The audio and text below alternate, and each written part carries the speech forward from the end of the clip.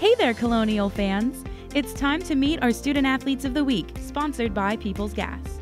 This week we're celebrating Alex Tonge from men's hockey and Zoe Roush from track and field. Senior wing Alex Tonge tied his own season-high 4 points with 1 goal and 3 assists against Holy Cross on Friday. His third-period goal tied it at 3 for the Colonials before he assisted Eric Israel's shorthanded game winner, paving the way for the Colonials' 5-3 win. Freshman jumper Zoe Roush was named co-NEC Most Outstanding Rookie at the NEC Championship meet. After finishing 3rd in the long jump on Friday, Roush took 5th in the triple jump on Saturday. The rookie hopped, skipped, and jumped her way to PR and the 7th longest leap in school history with a mark of 11.75 meters. Congratulations to our Student Athletes of the Week. For more, visit rmucolonials.com and remember to use the hashtag Colonial Pride.